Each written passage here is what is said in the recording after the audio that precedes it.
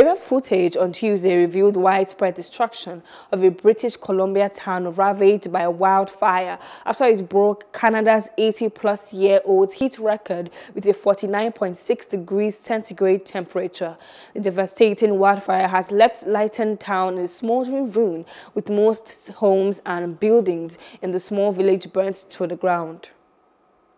Hello, hope you enjoyed the news. Please do subscribe to our YouTube channel and don't forget to hit the notification button so you get notified about fresh news updates.